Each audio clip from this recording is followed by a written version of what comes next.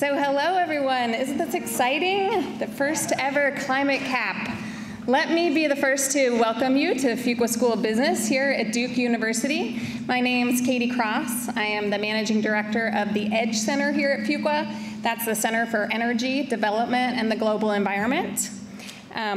We are the home for all things related to education, thought leadership, and industry engagement when it comes to the intersection of energy and environmental issues with business. So we work with MBA students who are pursuing an energy and environment concentration, as well as students who are pursuing our dual degree, MBA, Masters of Environmental Management, and any MBA student who's interested in learning more about how energy and environmental issues will affect their business careers in the future. So I think it's becoming increasingly clear to all of us who work in business or in business education that corporate leaders are increasingly being drawn into and held accountable to a wide range of social, environmental, and societal issues that go beyond the walls of the firm itself. So part of our focus is to help students understand how to think about these global issues as another tool in your toolkit, right? In addition to your MBA skill set and finance, strategy, marketing, operations, you also really need to be well-versed in how the landscape of social and environmental issues is going to affect business in the future. MBAs who are graduating today need to be savvy about these external trends and how they'll affect their careers as business leaders, entrepreneurs, and investors.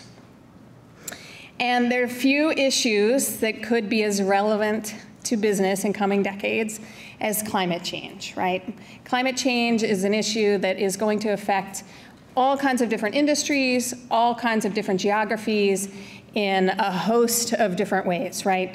Climate change is going to have effect on global supply chains and how we manage them, on real estate, energy, and transportation infrastructure and investments, on how we produce and source agricultural and raw material inputs, what our cities look like in the future. Everywhere you look, there are going to be changes associated with climate change, and those are going to present risks and opportunities to business. So that's what ClimateCAP is all about, right? This is not a forum about politics. This is not a conversation about policy solutions. This is about business, right? There's money to be made and lost. Companies that are forward-thinking are thinking about how climate change is going to present real risks to their operations, to their assets, and how they can innovate to respond to climate change in the future. ClimateCAP is truly a partnership event. Fuqua is one of 16 business schools that are putting on this summit, and I want to thank all of those partners in just a moment. As far as we are aware, this is the first multi-school business school summit on climate change and business. We have 150 MBA students from 16 different schools registered to participate in ClimateCAP, which will happen today and all day tomorrow.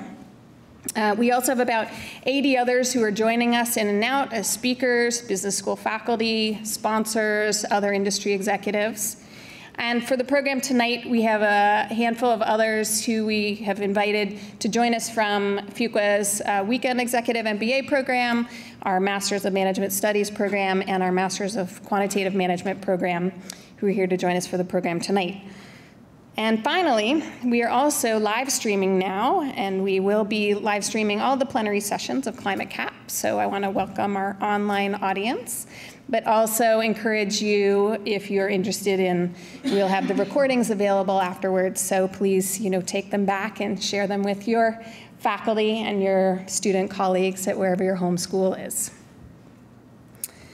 Before we get any further, I need to say a few thank yous.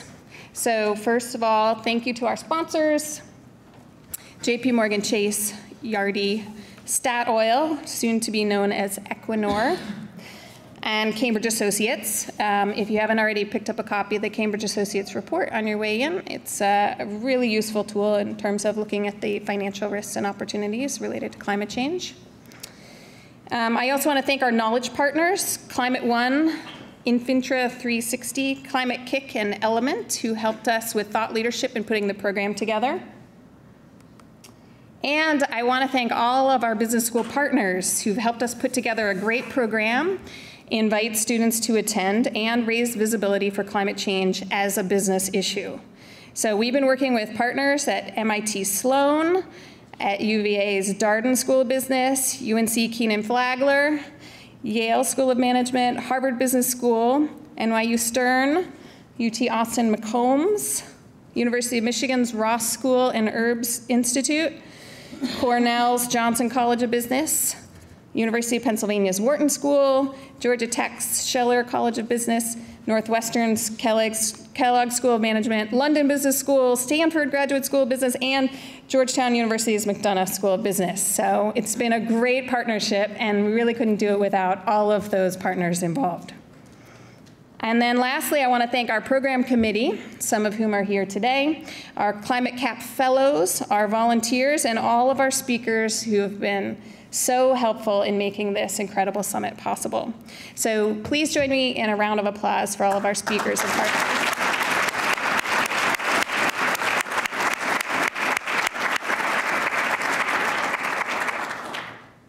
So next I have a couple of logistical announcements, including some fun stuff, so hang in there with me. And then I'm going to introduce our opening speakers.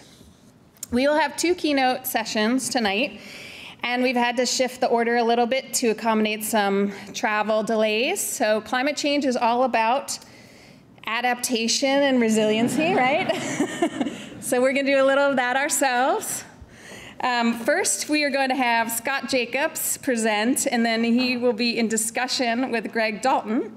And then second, we are going to have Matt Arnold in conversation with Truman Seaman. So I have updated this on the agenda on the website, but that's the order we'll switch. And we'll switch for our timekeepers purposes at around 6:20. So the other logistical announcements, after our plenary sessions, everyone who is here is invited to join us for cocktails in the Kirby Reading Room, which is just down the hall. And after we leave this auditorium, we'll have volunteers in the hall who can help point the way.